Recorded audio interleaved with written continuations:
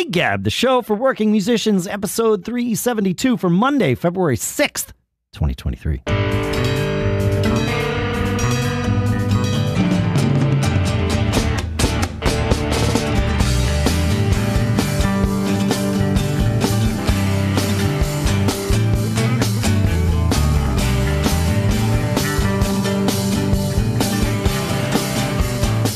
Greetings, folks, and welcome to Gig Gab. Welcome back to Gig Gab, the show by, for, and about working musicians here in no longer Hoth World, Durham, New Hampshire. I'm Dave Hamilton.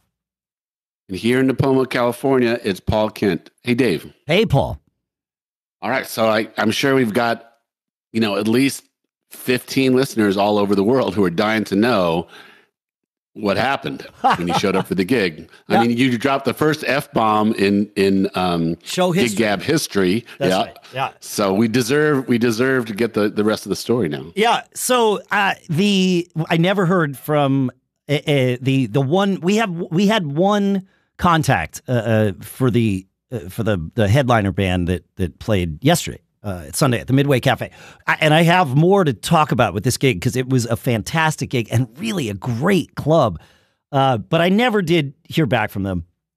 And I decided to, and mostly followed your no drama the day of the gig thing. So earlier in the week, we and Fling decided, look, we're schlepping all the way down to Boston. We're not going to make very much money. We should carpool. So if there is no drum set for us to use, we're not going to bring our own because that limits our ability to carpool. And so we decided, let's just do it acoustic. Fling works really well acoustic. There's no issue with that. It lets us all be upstanding because we are upstanding people. And it it allows the harmonies to sort of shine through and the song power to be there. So it was like, yeah, there's no reason to worry about this. Like, this is a fantastic option. So I think Tuesday or Wednesday, we just chose that. It was like, okay, no matter what happens, this is what we're going to do. And everybody could just sort of set their minds to it. And so that's what we did. And never heard from the headliner. They showed up, I think, after the event had started. It was a 4-band thing. And we were third. And I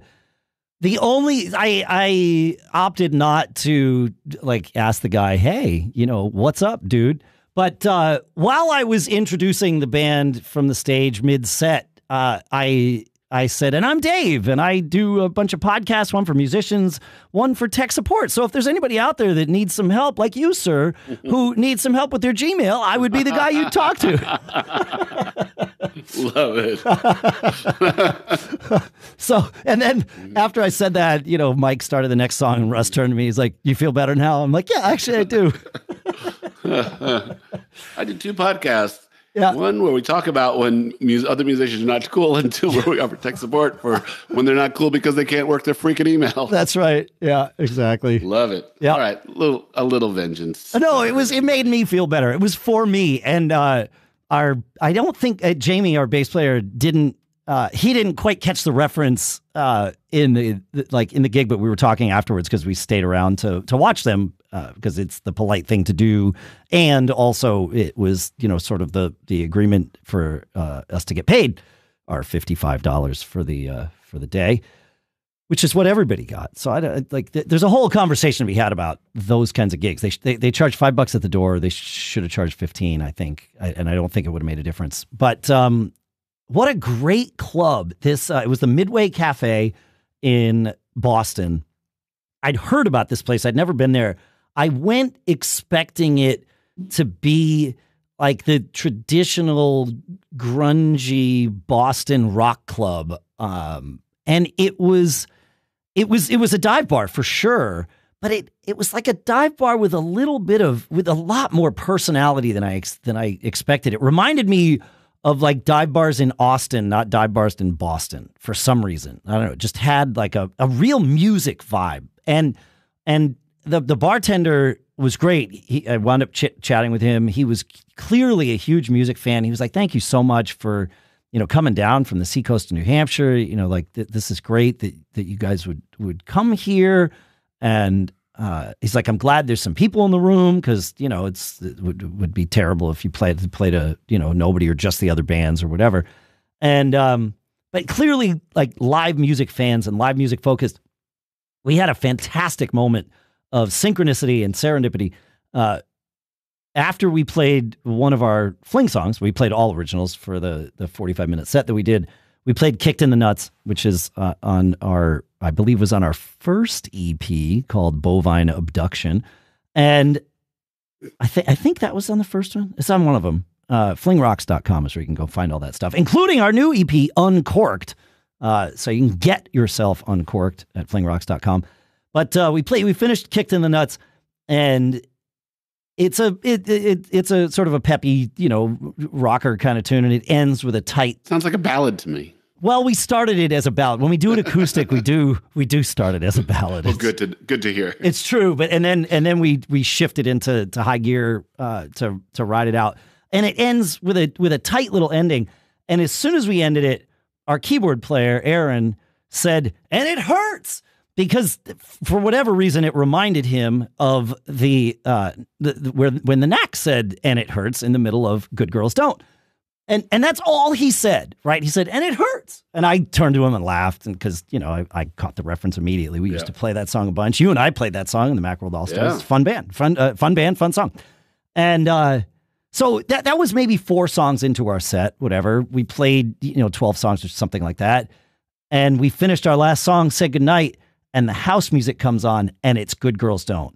And Aaron and I turned to each other, and we were like, there's no way that this is intentional. It's just got to be a coincidence. There's no way somebody else heard that reference, because we didn't dig into it. It was 3 words. That was it.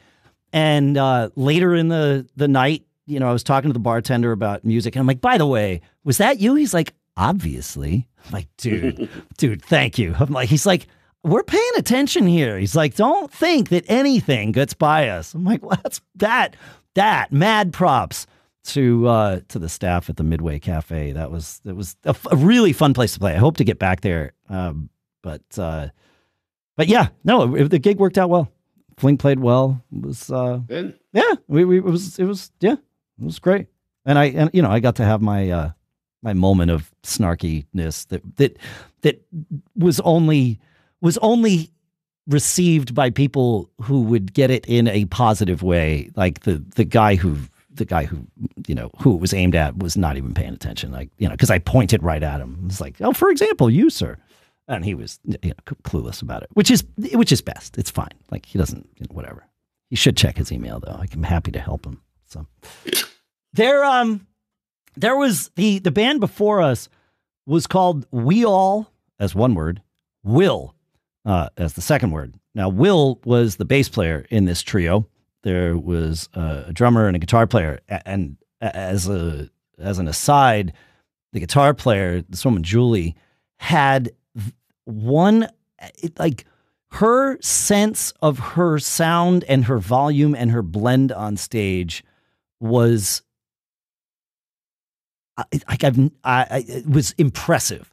She really knew how to make sure she wasn't like overpowering, but still cutting through and all. It was just, I watched her while she was singing a song, like adjusting the volume of her guitar to make sure that it was like blending and like right in the moment. It was really impressive to see somebody with, you know, that kind of stage awareness. I think we can all aspire to always be paying attention to that kind of thing. And it was just super impressive. And she got a great type of music.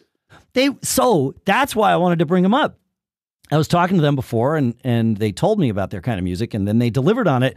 They're like, no, we're a cover band. I was like, what are you doing on a bill with all original bands? And they're like, well, we play covers that are obscure, and we want to be the one to introduce you to these songs. So a lot of people think our songs are originals. And it's like, you guys are the Vanity cover band project. Like, yeah. And Will, who was telling us this, was saying, yeah, you know, I've been doing this a long time. He's like, I just want to play the music I want to play. And I want to play the music that means something to me. And so I'm happy to do it this way. And it's like, okay, it sounds great, you know. Yeah. But do we've had these conversations about how cover bands are often put in a much different basket than original bands. So I wonder if that approach, I wonder if he explains who they are when he goes out trying to get gigs. I think he does. Go to original music. Well, that's kind of weird. I mean, I guess you're saying I'm not paying the normal cover band dance stuff. Yes. So we're as good to you as a original band. As an original band, we're going to be entertaining. We're going to play. I thought people who are into original music are kind of purists about creating original art, and that's what the flaw is with that approach. I mean, I get wanting to play what you want to play. Yeah. But do you often make yourself not palatable to cover band clubs who want the usual stuff, or to original who want pure original music? Have you really kind of cut your list of possible venues way down? Yeah. I don't disagree. This is, at least in my experience, unique. I'd never run into a band like this. And I'm looking on their website right now at weall-will.com. WeAll Will brings covers of not exactly familiar tunes right to your auditory cortex. So, and you're saying this is the band that had the singer who had this great stage awareness, sound awareness. Yeah. All three of them sang. The Will sang, Julie, the guitar player, sang, and Olaf, the drummer, sang. So yeah, So just take yourself out of having met them, and yeah. I mean, just as an approach, like even that tagline, we play the covers that you don't know. Basically, yes. Who does that appeal to?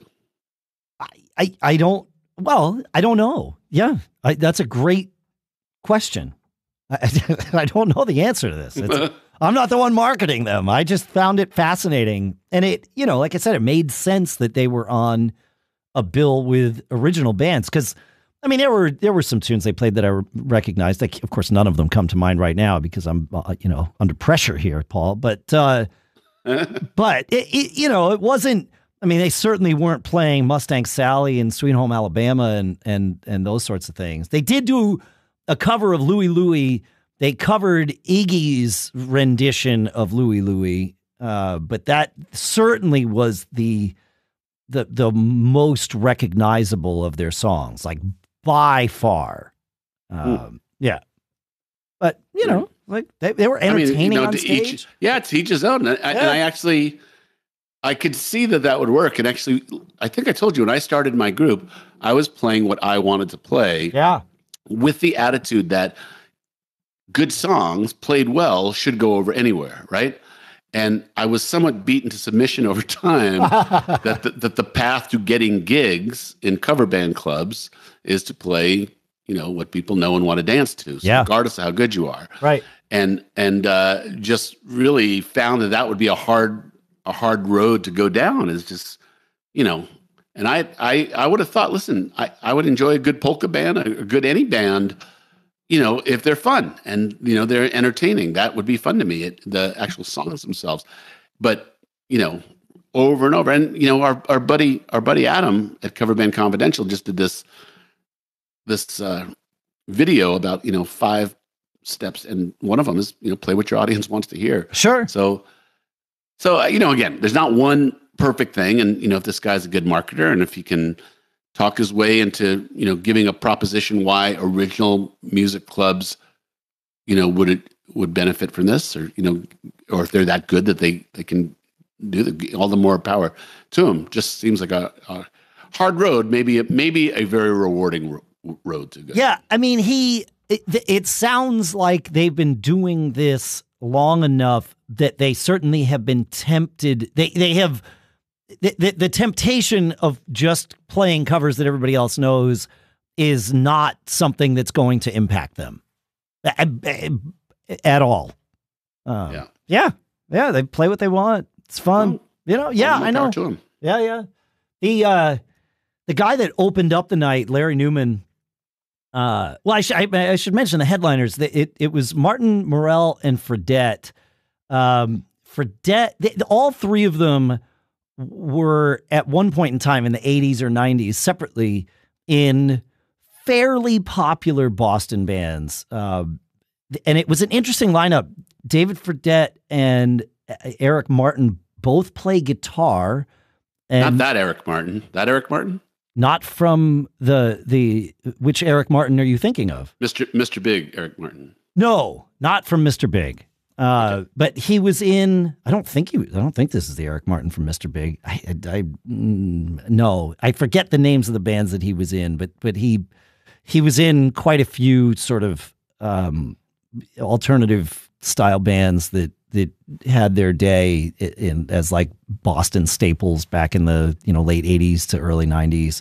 The drummer, Steve Morrell, I want to say, was the drummer for the Del Fuegos, and then David Fredette was, I believe, he played guitar in the Upper Crust, and I think they even played on Letterman. They were a band that would dress in like powdered wigs and stuff. They kind of had a thing for a little while, but their lineup it was two guitars and drums. There was no bass player, and one of the guitar players played rhythm with a lot of sort of without the low end rolled out of his amp, and then the other one was playing leads and some rhythms, but also using some keyboard style patches to really kind of layer in the sounds. They had a cool vibe. It was fine. It was cool. The opener was this solo guitar player, acoustic guitar player named Larry Newman. Actually, from up here, he's from further away than we are. He was from Kittery, Maine, just over the border, and he played all his own songs, sort of bluesy originals with great little hooks and funny lyrics, or clever lyrics, I'll say. It wasn't a comedy show by any stretch. But after the gig, he was telling me this story, Paul. I'm going to reach out to him and see, because it seemed like he had a lot of stories. But he was telling me the story. He used to live in Ann Arbor, Michigan, and had a gig decades ago, opening up for Chuck Berry. And so he and his band, got there to it was like the big club in town or whatever. They got there early to make sure that they could get their stuff set up and then out of the way, so that when Chuck and his band arrived, they would, they'd be able to do what they were going to do. And Chuck walks in and looks at the manager or whatever and says, "Where's my band?" And the manager has kind of a panicked moment and turns to Larry and his band and says, "Hey, you guys want to be Chuck Berry's band for the night?" Mm-hmm. And they said, "Sure." And so he said there were no charts or anything. He said most of the time they didn't even know what key the song was in. They had to kind of hear it and figure it out. So it really was that Back to the Future moment of hear the changes, try to keep up, right? Follow the changes, try to keep up. And after the gig, Chuck said to him, "Hey, I got like 7 more dates, kind of, in and around this area over the next couple of weeks. You guys want to do them with me?" And so he did those dates with him. But what a crazy little, that's rock and roll, cool man. Story. Yeah. That's a cool story. Yeah. Yeah. I mean, there's stories out there, about Chuck Berry kind of walking in and, whoever is the local promoter put it together a backup band. He comes in at the last minute, does his gig, gets his money and goes out of town. Gets his money. Yeah. Got his money. Yeah. And Larry said that this was at a time where the tax man was following Chuck Berry around. It was like, but right before they had arrested him for owing tax evasion on like $95,000 or something. But yeah, craziness. Eric Martin played in a band called the Neats. I just found it as I was adding things to the show notes here. That would definitely be different than Mr. Big. I think so. Yeah. Well, I don't think it's the same one. Yeah. But yeah. Yep. One thing I noticed, and the only reason I noticed it, Paul, when I walked into the Midway, is because it also was the case at the Old Rail Pizza where I played last Sunday with Monkey Fist. 2 gigs in a row where clubs had signs on the doors that said, "We are now cash only." Are you seeing that at all out there? Nope. Quite the opposite. We were seeing no cash. Right. I mean, with COVID and everything, I expected cash was just going to go away for the most part. You know, I mean, it'd still be legal tender and all that, but in terms of practical functional use in society, I kind of like it's sort of gone everywhere else. And so like when I got to Old Rail last weekend, I knew Lisa was coming and I texted her. I'm like, hey, just FYI, it's cash only, but they do have an ATM here. And basically sent her the same text because she and Russ's wife, Lynette, came down to Boston, and I texted her. I'm like, hey, FYI, it's the same thing. It's just bizarre to me. The cash only. It just doesn't. Now I want to know why this is happening. If anybody knows, feedback at giggabpodcast.com. We'd love to hear from you. But yeah, I don't know where that came from, man. Yes. Yeah, bizarre outlier. It's the outlier. Yeah. Well, yeah. I guess, you know, you can have two outliers in a row. So, you got anything I have more, but like I've been sort of dominating the agenda here. Do you have anything? No, I was off last weekend and coming up, I've got a good 4 in a row coming this weekend, which is fun. Oh, wow. And, yeah, you know, just talking about singing chops, I am like a religious nut about warming up now. Like I've got, you know, a warm up routine and but I can do these acoustic gigs. I can pretty much do them every day. I mean, that's great. And it's funny how once I plug in, I really have to be vigilant about technique. Otherwise I will fall back into bad habits and have a hard time getting through a gig or getting to the next one. But I can do 2-3 hours, you know, 4 or 5 days in a row and never have a problem. But one acoustic gig, and if I'm not in my head, you know, reminding myself, breathe, you know, diaphragm, don't oversing, you know, don't squeeze, don't push, you know, I can blow myself out if I'm not conscious of it. And I think I don't know whether it's the energy or what it is. Again, not a trained singer. I have to focus and concentrate to sing. So, but yeah, we'll see.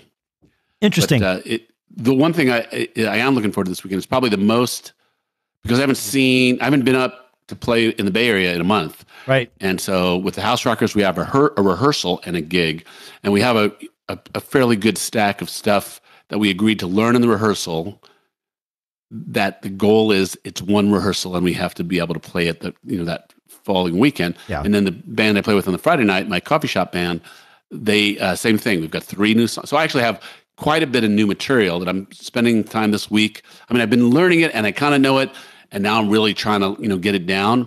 But it is fun to have that much new material to look forward to in both groups. I think I've told you this. I have musical ADD really bad. Oh, same. I have like 20 acoustic solo songs at any one time that I'm 70% good with. Yep. And then I see a rabbit and I go chase the rabbit and I don't, you know, get to 100% locked and loaded to get it into my show to get the repetitions. I was going to say, in those definitions, 100% in your definition is show ready. Anything less than that you wouldn't put in the show. Is that right? Maybe at 90%. And to me, what 90% would be is that I'm referencing an iPad for a reminder of lyrics. Usually changes are, you know, not that hard for me to retain. Okay. But a lyric here or a lyric there, and once it's in my head that I might not know the lyrics, that's kind of the kiss of death. Yeah. That I will definitely not, even if I do know the lyrics, right? Oh no. So to me, if you get in your head about that, I mean, that it doesn't matter how long I've been singing a song. If I convince myself that I don't know it right before I'm supposed to sing it, I'm screwed.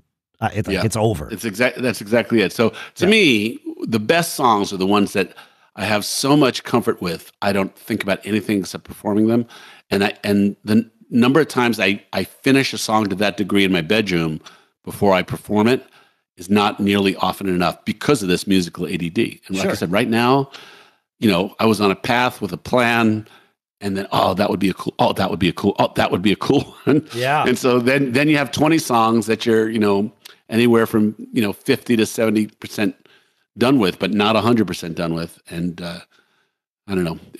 That I guess that's one of the things. All the times when we talk about what's a professional, I would say ability to focus and complete a task would be a trait of a professional. Sure, or at least make it seem like you have.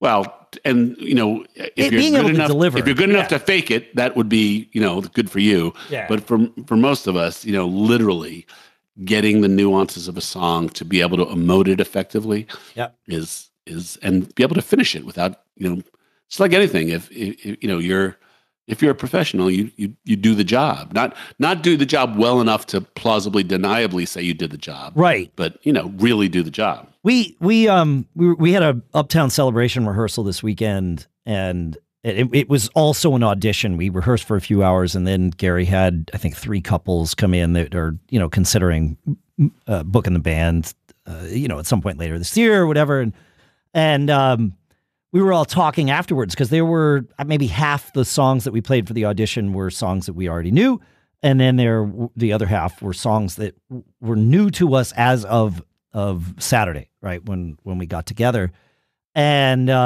it was amazing. The bass player, also named Dave, and I were talking after rehearsal, and it was like, he was like, gosh, we're playing these tunes even the first time through in rehearsal. He's like, I'm always so impressed that the songs. I'm like, well, of course I know the songs. Like, so do you, right? Like, and we had that conversation about, like you and I had, about how everybody in a band, not everybody, oftentimes in a band, the amount of prep work that everyone puts in is a little more than you expect the guy who's going to do the least to do, right? So you're not going to be the lowest, the weak link in the chain, but you're not going to be too much stronger than that. And in this band, that may be true, but I can't tell you who the weak link is. Everybody just knew their parts and knew the songs and played them down cold. Like we could have played any of those songs on stage for the first time and it would have been totally fine. We knew the version that we were playing. We had via email or Slack or whatever. Thank goodness that band's on Slack now. We conversed about like endings and that sort of thing. And it was just like, well, yeah, should we play it? And there was one tune, Alone by Heart. And we had like 5 minutes before we needed to wrap before the audition started. And I was like, let's just run it and see what happens. And we nailed it, including all the harmonies and everything, because I love singing those, how do I get to, it works out great. And the band just nailed it. And I was like, wow, that's it. Like, song's ready to go. It's good to go. And then we wound up adding it to the audition list, which it wasn't on because it was, yeah. So, but it's a pleasure to be in a project where that happens. Obviously, in an original project, that's like you wouldn't really want that to happen. Yeah, you kind of want that collaborative process, but somebody else wrote the song and arranged the song, man. Just show up and play it. It's fine. So, you got anything else, man? No, short week. Like I said, I've got 4 in a row, so I'll have some good stuff next time we get together. But I loved hearing the story about how that one gig, that I've been waiting all week to ask. I know. That, so. Yeah. I posted a picture and one of our listeners, Chip, immediately commented. He's like, "Oh, no drum set." He's like, "Is this the gig?" I'm like, "Yeah, this is the gig." Yeah. But it works out. Fling works out great that way. It's no problem. Well, you're lucky at that. We have to have a virtual swear jar somewhere. We do. That's true. Yes, that's true. Yeah, it's not just so easy as flipping the explicit tag in iTunes and letting it happen. Or maybe it is. I don't know.